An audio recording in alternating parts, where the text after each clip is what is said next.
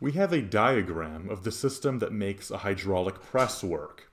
We have two pistons, one much larger than the other, and there is a hydraulic fluid enclosed between both pistons. The way a hydraulic press works is that a small force is put on the small piston, and because of Pascal's principle, a much larger force is exerted on the larger piston by the hydraulic fluid. Pascal's principle states that a pressure change anywhere in a fluid that can't be compressed is transmitted throughout the fluid, so that exact same change in pressure occurs everywhere in the fluid. Because a change in pressure is proportional to F over A, the force divided by the surface area on which that force acts, then this force to surface area ratio will remain constant throughout the tubing.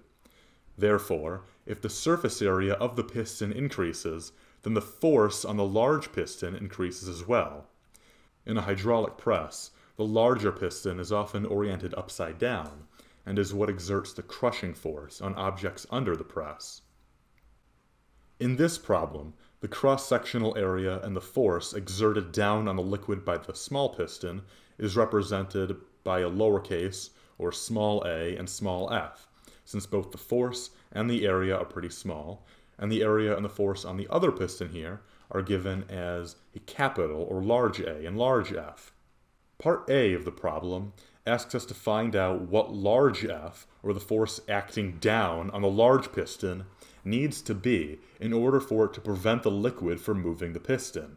In other words, we want a formula to represent the amount of force that will be needed to cancel out the force due to the fluid pressure created by the smaller piston.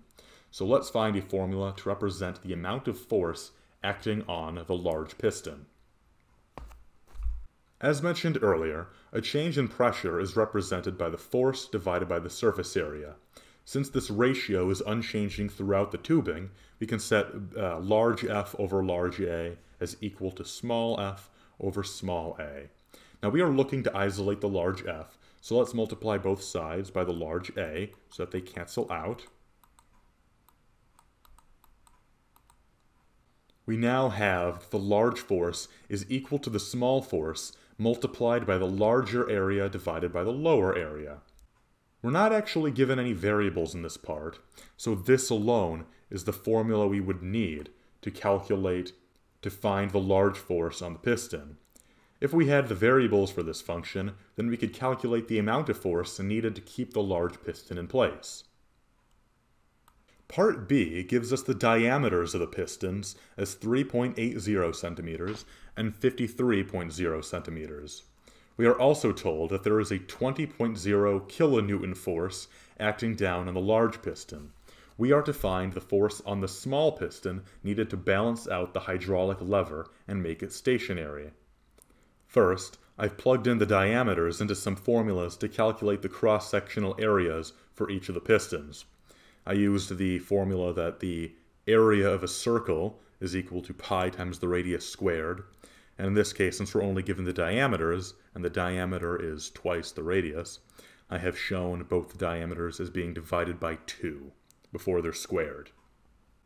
Let's also find a formula for the force on the small piston represented by small f. Looking back at our F over A equals F over A formula, let's multiply both sides by the small a to isolate F, the small f rather.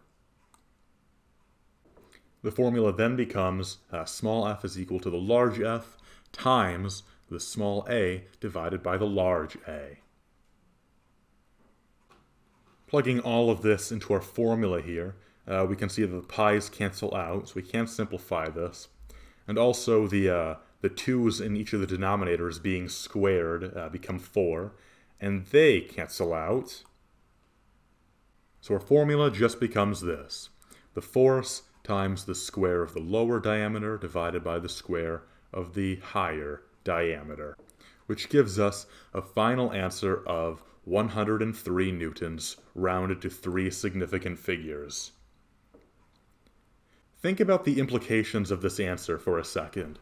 If we exert just 103 newtons on the small piston, the hydraulic lever converts it into 20 1,000 newtons on the larger piston. So if you've ever seen videos on YouTube of hydraulic presses crushing things, like on the hydraulic press channel, for instance, and you've ever wondered how they're able to exert such incredible amounts of force, now you know the power of hydraulics thanks to Pascal's principle.